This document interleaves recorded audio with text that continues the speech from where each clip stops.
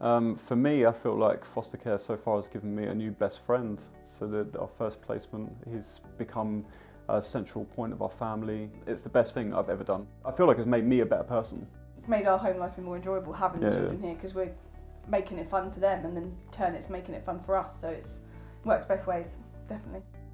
Hi, so my name's Gary and this is Holly. We're foster carers for West Sussex and we've been doing it for 18 months.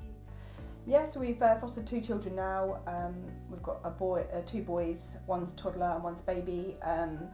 They're both full of energy, always happy, smiling.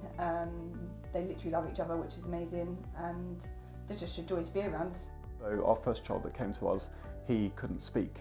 He couldn't speak at all, and within weeks and months we started to hear the first moments of words coming through, and then words become 2-3 word sentences, to now we can have relatively fluent conversations about things.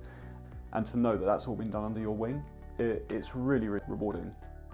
So to anyone thinking about becoming a foster carer right now, I would say get started, inquire, put yourself in front of other foster carers, do the live events, speak to social workers, speak to as many people as you can, speak to your family, friends. It's been life-changing for us in so many good ways. If you've got a spare room and a big heart, then do it. The training and the support is fantastic, but when you get involved into fostering, I guess the underlying motto is expect the unexpected. But every little person you meet is going to be their own unique package, so you have to be ready to adapt for what they need. Our initial application came from the desire to want to offer a home and a family to a child that needs extra support.